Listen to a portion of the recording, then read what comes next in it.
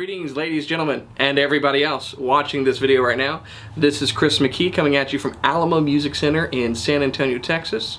Find us on the web at alamomusic.com and here on YouTube, where you can get the latest and greatest of the great videos we have coming to you of acoustic guitars, electric guitars, amps, pianos, all that fun stuff. You can find us on Facebook, Twitter, Tumblr, Instagram, and in the very own backyard here in San Antonio, where we've got 2 locations to serve you. We have a Battle Royale again for you, a comparison, because we know how much you guys like that, of the travel guitars that Taylor Guitars offers.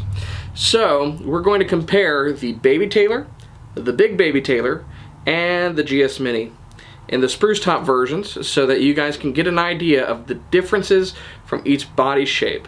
Now, unfortunately, video does not allow us to transmit to the feel of these guitars, so I'll do my very best to try to describe that to you if you don't get a chance to go to a local music store and try one of these out. They're all great guitars. I own 2 of them personally, and I'm going to give you kind of a rundown of each model, let you know its strengths, its weaknesses, and then we're going to play them so that you can hear the difference between each one.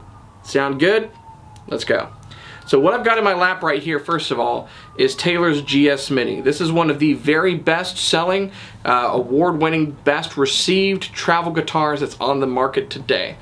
This is basically a shrunk-down version of their Grand Symphony body. They left this one in the dryer too long, so to speak. It's a 3/4 size guitar, or 3/4-ish size guitar that Taylor makes. It is the youngest member of this travel guitar line that Taylor's been making for a number of years. So before we get to the specifics of each one, let's kind of back up a little bit. Over my shoulder here, to my left side, your right side, is a Baby Taylor. Okay, and the Baby Taylor came out in the late 90s. Taylor was manufacturing cases down in their Tecate, Mexico manufacturing plant, which is about a half hour from their El Cajon manufacturing facility, and just outside San Diego. So in their Mexican plant, they were building cases. And in building cases, they were using machines to laminate wood so that you can have this nice strong case that Taylor is known for. They took the opportunity, since they had that functionality, to build a guitar down there. It didn't start down there initially, though. They were first made and manufactured in their American plant. So if you have one of those late 90s, early 2000 Baby Taylors like I do, they were actually made in the US. The Baby Taylor was kind of a skunk works project. It was where they began to experiment with what would eventually become the NT neck that comes on every Taylor that's manufactured, for the most part. And that's where they took their bolt-on neck and they started making kind of a paddle shaped neck that would go into a pocket in the guitar and work with the bracing on it and all of these other things. So we'll point out the differences in the neck joint here in a moment, but that's where it started. And from the get-go, it was available with a case or a gig bag. Now, fast forward almost 20 years, and the Baby Taylor is a huge seller. It's incredibly popular, both for adults who want it as a travel guitar, something that'll be light on the back that you can go backpacking with, take to the beach, throw in an overhead of a plane, what have you, as well as a child's guitar. And I can attest to that. I've got 3 kids. I own a Baby Taylor, a really cool Koa model one from back in 2001. Love that guitar. It was my first Taylor, and my kids regularly take it from me. So I'll turn around and look for my guitar, and it's gone. So it's a great guitar to have for your child who wants something that will help them to grow on the guitar and learn, and it's comfortable for them. After the Baby Taylor, people wanted something that was low priced, had the Taylor quality, but was basically more affordable than, say, a 300 series guitar was at the time. So Taylor came out with their Big Baby, and the construction is very much the same. It's also a small dreadnought sized guitar. It's just bigger. So a lot of the components, from the bracing to the neck construction, from the Big Baby to the Baby, are very, very much the same. That's why it's basically called the Big Baby. The Baby Taylor's 3/4 size. It's 23 and 3/4 scale, or 22 and 3/4 scale length. It's a solid spruce top. It's got scallop bracing, laminate sapele back and sides, ebony fingerboard, ebony bridge, new bone nut and saddle, and it comes with a gig bag. The Big Baby is basically the exact same thing, but in a 5/16 size dreadnought body. It's thinner than a normal dreadnought, and it's a 25.5 inch scale. So it's a full length scale, just in a smaller, kind of shrunk down dreadnought body. Fast forward a few years, and Taylor comes out with the GS Mini. Now at this point, they have moved to their Mexico manufacturing facility, and they are churning these things out. They are incredibly popular. People love them. And they've taken their new body size, or design, which is the Grand Symphony body, and they've shrunk it down. This is a 23.5 inch scale, so it's a full 2 inch shorter than a normal scale length Taylor or the Big Baby is. The construction's also a little bit different. It's still a solid spruce top on this model with laminate sapele back and sides. The bracing inside is a little bit more grown up. It's their scallop bracing with the relief route, like the big guitars have, and the neck has a full heel on it. Now this is obviously thinner than a full-size Taylor would be, but you've got a heel on the neck, and that's a little bit different. Let me show you kind of in comparison. This is a Big Baby, okay? So you can see the difference in the bodies. This is a dreadnought body. This is your Grand Symphony body. And if we turn it this way, you'll see the differences on the neck. The Big Baby and the Baby have this heel. It's almost like a Stratocaster neck, and it fits into a pocket in the body. They're mounted on with simple wood screws, which is very, very effective. And then you've got a strap button right here. The GS Mini has an actual heel. It's a 3-piece neck like on the bigger guitars with a scarfed head joint. The heel gives you a little bit more stability. And as part of that, even though the Big Baby is a full-size guitar, or full scale length anyway, the Big Baby and the Baby Taylor both have light gauge Elixir phosphor bronze strings. The GS Mini comes with medium gauge strings. And that's kind of important because since it's a shorter scale, medium gauge feels a lot like light gauge strings on a normal length scale. But it also allows you to get a bit of a meatier tone and drive the top a little bit more on this small guitar. In my opinion, it's got a kind of a bigger sound, and that's one of the reasons that the GS Mini has been so incredibly popular. So as we play through it, you might notice some of that, and I want you to understand that the structural design and the strings and everything kind of plays a role in what's going on. All of these guitars are available for very little money comparatively to the quality of a Taylor guitar. It's very approachable. They all come with gig bags. They're Taylor quality, ebony fretboards, ebony bridges, solid spruce tops. They're basically a really good value. So we're going to listen to each one of them, and that way you can kind of get a feel for what they sound like. And from a playability standpoint, you know, the Baby Taylor being the smallest is going to have the slinkiest strings on it. And then both the GS Mini and the Big Baby kind of have a similar feel. 1 11/16 nut, Taylor quality on the neck, the straightness of it, the setup. It's what you'd come to expect from them. So, good guitars. Let's hear what they sound like.